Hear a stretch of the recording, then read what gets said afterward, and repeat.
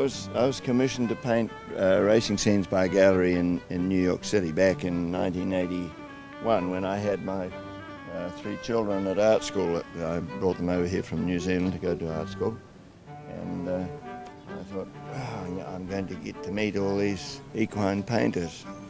But sadly, you could count on one hand the number that actually paint from life anymore. I was commissioned to paint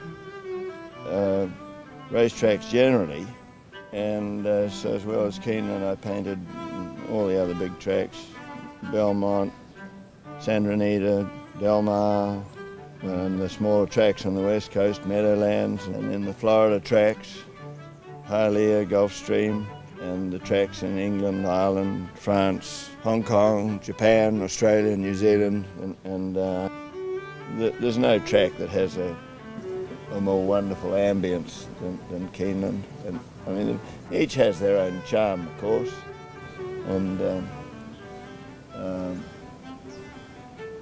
that's what makes it so interesting.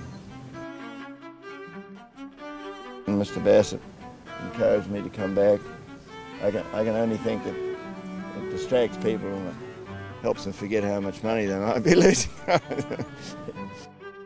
I started this one when Mr. Nicholson said that he intended to re-erect the statues that used to be over here at the top of the stairs, which they removed when they widened that area, and that he was thinking seriously about putting them here. So I thought, wow, that would make a great painting.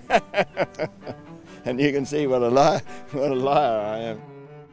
But you see, when I started this painting, the sun was coming from this direction, and so I've got shadows on this side of the horses and of the pillars and these horses and the people. Now I'm painting it in the morning with the sun coming this way, which I actually prefer for this part of the painting.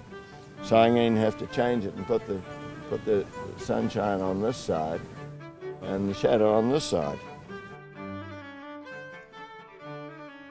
My name is Peter Williams, and I'm attempting to immortalize Keeneland.